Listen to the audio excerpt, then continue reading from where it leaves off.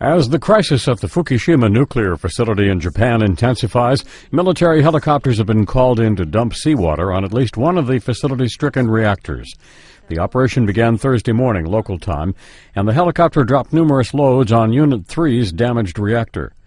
But the Defense Ministry says helicopter crews can only work for a limited amount of time before they have to switch off to limit radiation exposure. The dumping is intended to help cool the reactor and replenish water in a pool that's holding spent nuclear fuel rods.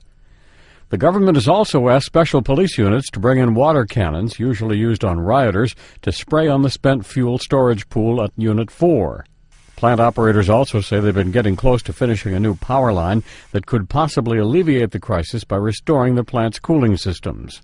We believe at this point that... However, in Washington, the chairman of the U.S. Nuclear Regulatory Commission told lawmakers that all the water was gone from a spent fuel pool at the plant's Unit 4.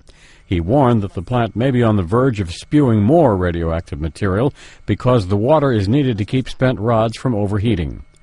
The U.S. has begun evacuating family members of some American personnel in Japan, and the U.S. Embassy is urging all Americans living within 50 miles of the plant to leave the area or stay indoors.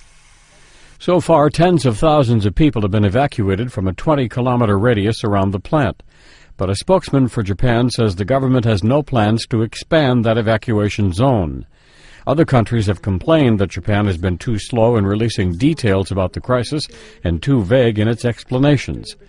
The chief of the UN Nuclear Agency said he would go to Japan to assess the situation, and he urged Tokyo to provide better information about the developing crisis. Brian Thomas, The Associated Press.